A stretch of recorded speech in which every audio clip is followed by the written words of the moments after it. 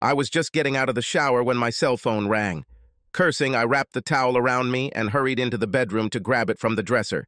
Darlene has already left for Christmas shopping, and we plan to meet later at the consultant's office. Before I could say hi, a cheerful male voice said, "Hey, Darlene, is there any chance we can meet today for a quickie? I just can't wait 2 more whole days. I miss you and want to take possession of you as soon as possible." "What the hell are you talking about?" I said angrily. There was a shuddering sigh, then 2 or 3 seconds of complete silence, then a click of shutdown. Stunned, I looked at the phone. What the hell was that? A minute later, I realized it was Darlene's phone, not mine.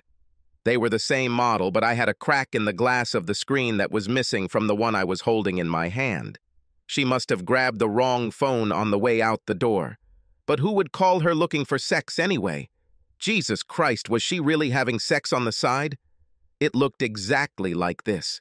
Stunned, I hung up, went back to the bathroom and dried myself off, my thoughts racing. All I could think was, this can't be true. Darlene and I have been married for 6 years. We don't have children by mutual agreement, and the last few months have been pretty rough. We still got along and she still loved me, of course. But her interest in sex had all but disappeared. From 2 or 3 times a week, sometimes at least on her initiative, we cut back to once or twice a month, and even then, only at my insistence. And when we had sex, she was passive and unenthusiastic, rather than the passionate and enthusiastic partner she was at the beginning of our marriage. We talked about the problem again and again. Darlene kept telling me it wasn't anything special, she was just tired and overly busy at work. Except that nothing has changed at her job, no big projects, no terrible deadlines, no promotions. Every time I talked about it, Darlene replied that she was better and she was ready to make love to me whenever I wanted. Even every night. That night we made love, but everything quickly returned to the same. I begged, she denied. By the end of September, I was sick of it, and in the evening after dinner, I sat her down on the sofa. "Darlene, I love you, but I'm not ready to continue in the same spirit.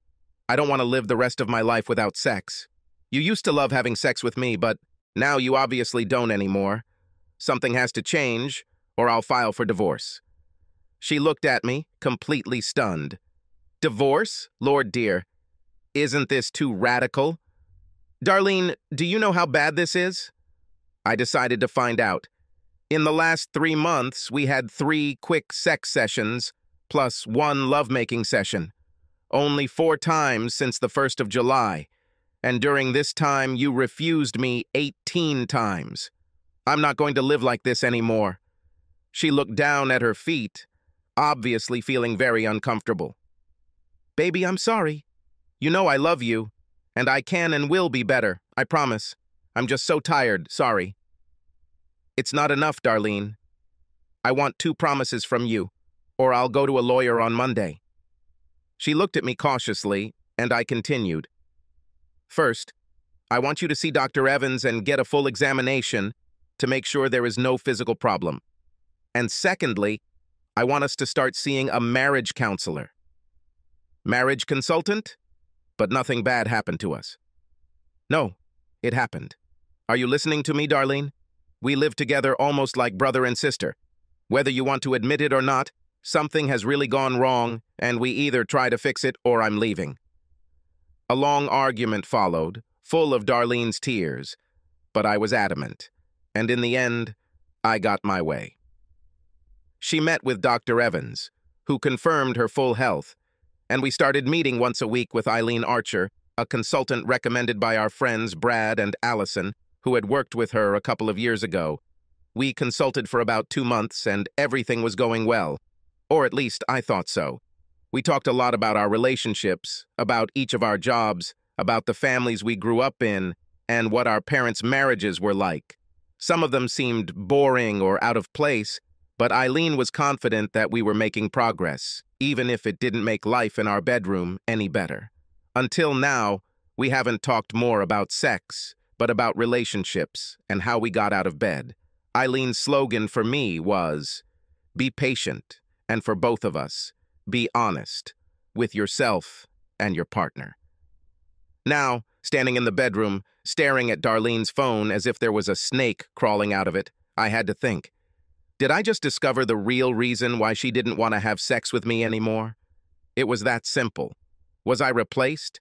Is anyone else stepping in and playing the role of the traditional husband?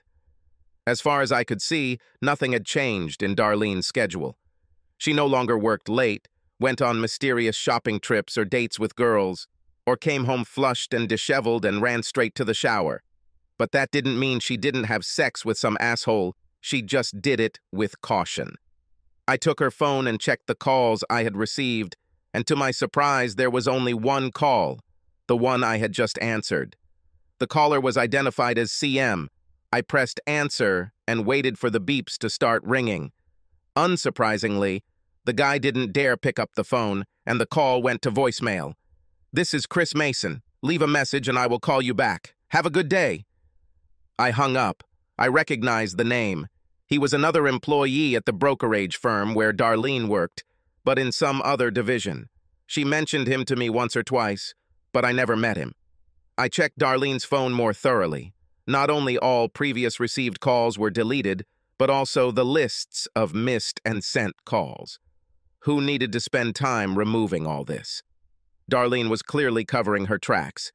I headed into the office, looking for my cell phone and home phone records for the past few months.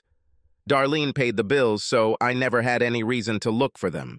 In the desk, I found all the bills for our home phone, but a search turned up no calls from Chris Mason, or at least from his cell phone. But cell phone records were missing for the past 8 months.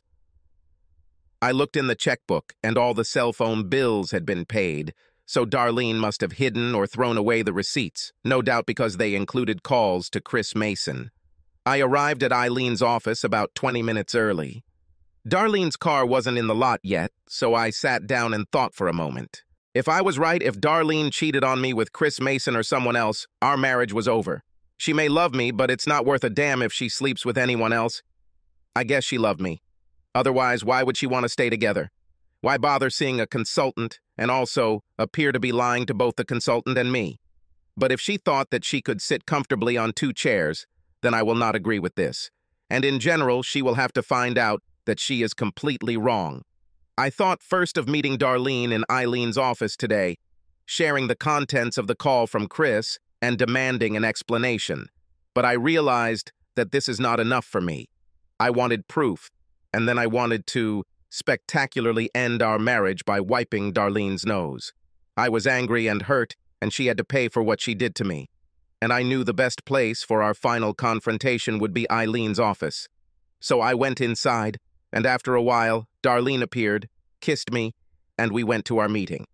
Eileen got us talking about the usual bullshit, how we handled arguments in our relationship, and whether the differences in styles were based on our experiences and how our parents argued and all sorts of stuff. I played along, looked thoughtful and serious, tried to give plausible answers, and tried not to grind my teeth too much. This damn bitch. I wanted to grab her by the throat and strangle her right in front of Eileen. Towards the end of the session, Eileen gave me the chance to get one good reason to tease Eileen, not too much, but just a little. She said something like, "I know this is hard for both of you, but gradually we learn about your marriage, about the expectations each of you have for it, and your honesty actually helps create an atmosphere in which we can move the conversation from general to productive discussion. Also, about your sexual problems." I intervened to say, "Thank you for saying that, Eileen. Sometimes it was difficult for me, but I tried to be completely honest and frank. It seems that this is the only way to achieve anything. Darlene, would you say that this is true for you as well?" I watched her as she blushed slightly and avoided my eyes. Instead, she looked at Eileen, nodded, and said, "Absolutely, Alan. I feel the same way." I wonder if Eileen noticed Darlene's obvious discomfort. She didn't comment, but I thought she looked at Darlene intently for a moment or two. After the session, we walked across the street to the diner for a quick lunch. When she went to the ladies' room, I quickly took my cell phone out of her purse and put it in my pocket.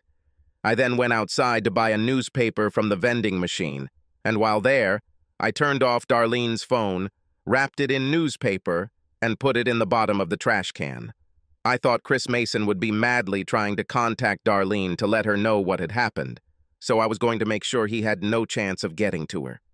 During lunch, Darlene and I chatted about nothing, mostly about her shopping and what gifts we'd still need the next day when we were going to her parents' house for Christmas dinner. We made a list of what we needed, and then headed to a row of crowded stores to buy the last few things. I was amazed at my ability to keep my mouth shut, to pretend to be nice when all I wanted to do was hit her. But either I was a better actor than I thought, or Darlene was too distracted, but she did not notice that anything was wrong. At home during dinner, the corded phone rang 3 times, and each time I jumped up to answer it. The first 2 were just silence. The third time, about 20 minutes later, a female voice that I had never heard before asked, "Can I talk to Darlene, please?" I wondered what if Chris, in desperation, hired some friend to give Darlene a message from him and said, "Can I find out who is calling?" The voice answered, "This is Iris, from work." Smiling to myself, I said, "What happened, can I tell you?" She was at a dead end. There was a short silence, and then she said, "Oh, it's for work. Well, there's an account we're both working on, and I have a couple of questions about it." "On Christmas Eve?" I said. "I'm afraid she won't be able to answer the phone now, but I'll definitely give her a message." "Good evening." And I hung up the phone with a smile. Darlene looked at me questioningly when I returned, and I said, "Some lady is conducting a survey. Can you believe them calling on Christmas Eve?" I could tell Darlene was a little worried. She waited a few minutes, then casually walked into the other room, no doubt checking her cell phone. She returned with her purse and looked worried. "Dear, do you know where my mobile phone might be? I remember taking it from the dresser when I left this morning. Gee, Darlene, I have no idea. Is it not in your bag? Have you looked near your car, or maybe you left it somewhere in a shopping center?" She went and searched the car, but to no avail, and I sat there and smiled. She finally gave in, and I promised to give her a new one as a New Year's gift. Don't count on it, darling, I thought to myself. I'm sure her next step would be to try calling Chris if she could get rid of me for just a few minutes. Several times during the evening, I noticed Darlene watching me out of the corner of my eye. I wonder if she's hoping for a chance to get to the phone. Finally, she said, "Honey, I'm a little tired. I'll go upstairs and just want to watch TV for a while, okay?" "Of course, Darlene," I replied. "Actually, that sounds great. I'll just put the dishes in the sink and let's go together." She smiled at me, but I could see that she was annoyed. An hour later, she asked me to check if there were trash cans on the side of the road. Then I reminded her that tomorrow was Christmas and they shouldn't be there. She turned away from me with obvious disappointment. When we went to bed, she had no way to call anyone. I got up early on Christmas morning, ate breakfast while Darlene slept, and did a few preparations. Then he went into the bedroom and gently woke her. "Good morning, dear. Merry Christmas." I gave her a fake smile. "Coffee is ready in the kitchen. I'm leaving. See you later at your parents' house." She sat down awkwardly. "It's only 8:30, Alan. Where are you going?" I smiled again. "I need to pick up a last-minute gift for you, my dear. But don't worry, I'll see you there at 2. She protested, saying, "Weren't all the shops closed today? And can't I then go home and pick her up?" But I was already heading towards the door, blowing her a kiss. At 8:45, I knocked on Chris Mason's apartment door, having found his address in Darlene's office directory. I figured he'd be in town today since he mentioned he was looking forward to seeing Darlene the next day. When he opened the door, he was wearing a robe and looked sleepy. A tall, good-looking guy, about 25 or so. "Yes. What do you want?" "What the hell?" He stopped talking and retreated into his living room as I walked in and quickly closed the door behind me. I held a Hammerly 208 air pistol in my hands, aimed directly at his chest. It wasn't much of a lethal weapon, just something I used for short-range practice, but Mason clearly didn't know that. He looked absolutely terrified. "Let me introduce myself, Chris. I am Alan Rohatton, Darlene's husband and your current sexual partner." His eyes widened, and he took another step back. "Hey, guy, calm down, okay? I don't know what you—" "In short, Chris, yesterday you called asking for a quickie with my wife. Do you really think I can't understand what's going on? Now this is what will happen. We'll sit here in your living room and have a nice chat. If I don't get the answers I need, I'll shoot you once or twice in the groin and leave you to bleed. If you decide to be more reasonable and responsive, then after a while, we will visit my friends and talk with them. And then perhaps I will leave you alone and you will continue to live your life. Understood? He looked at me cautiously and nodded his head slightly. All I have to do is talk to you? I nodded. Yeah, and I'll leave you alone. Damn, it's bad if you don't agree to cooperate with me, and then I'll be forced to shoot you, and I don't want to do that. Especially since you don't want that either, do you, Chris? Chris and I chatted for a bit, and he told me everything I wanted to know. I then supervised him as he took out his clothes and took them into the bathroom to shower and get dressed. After that, he made us sandwiches in his kitchen, and we ate. I kept the gun pointed at him the whole time. We didn't talk much, but it was good for me.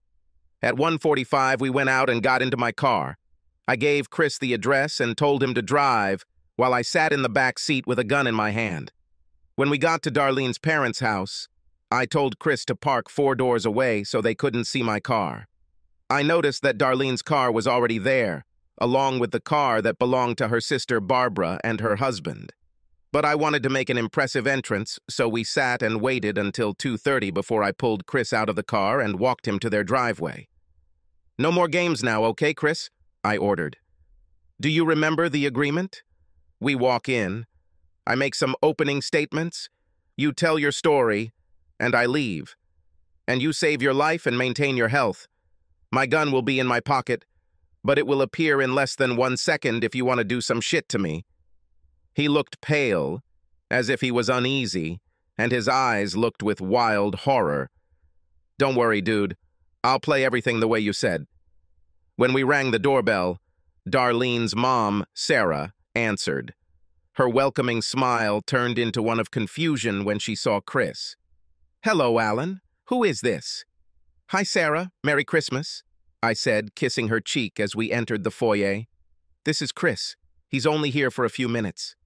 Ignoring her confusion, I took Chris by the hand and led him straight into the dining room, where the family was just about to start eating. Apparently, they were going to start without me.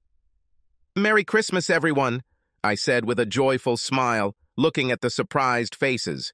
Darlene's father, Tom, sat there, and her sister, Barbara, with her husband, Mark, and their 2 boys, Teddy and Ben, and then sat Darlene.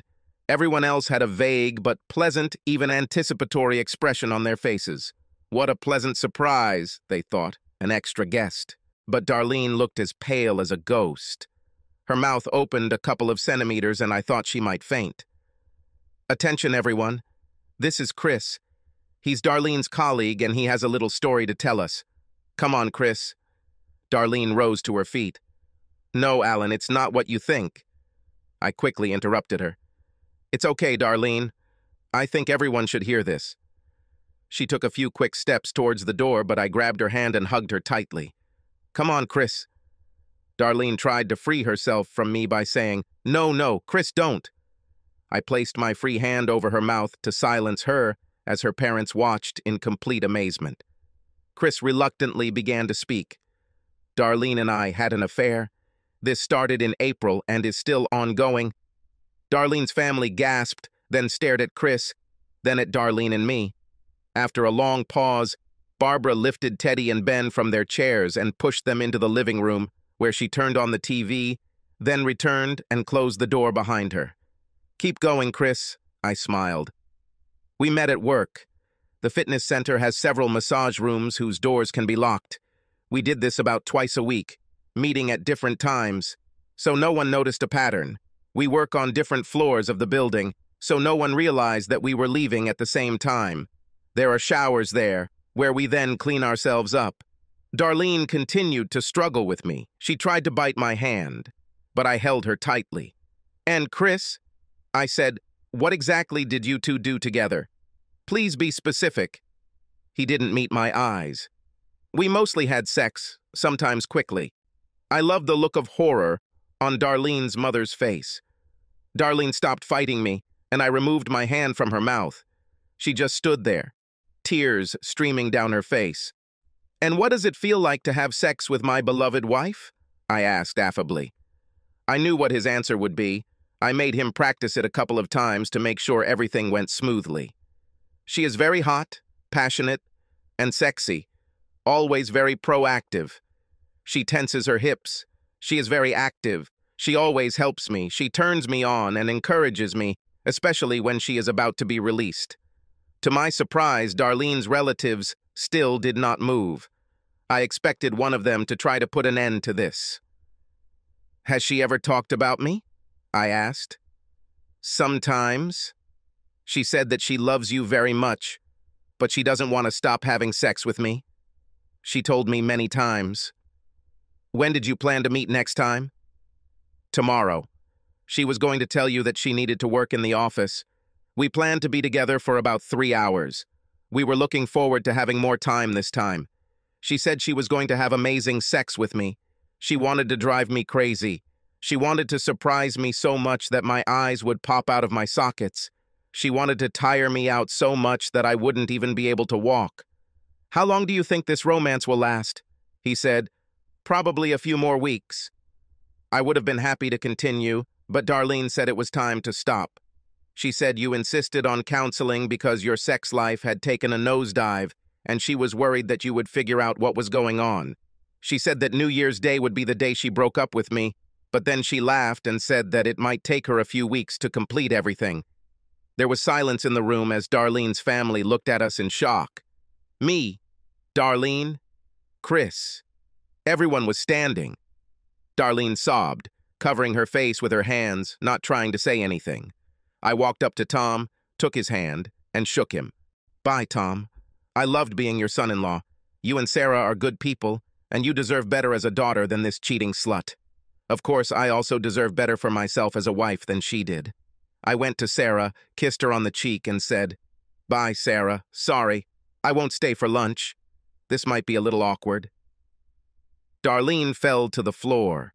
She was still crying, just sitting there and covering her face with her hands.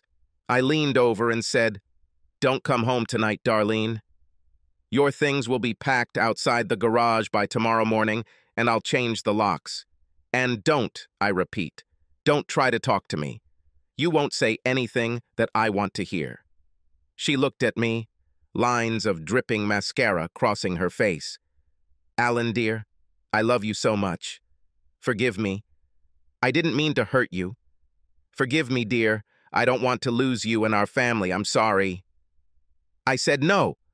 Without saying a word, I turned to the table, smiled, and, waving to everyone, headed towards the door. Chris had the good sense not to ask me to give him a ride home.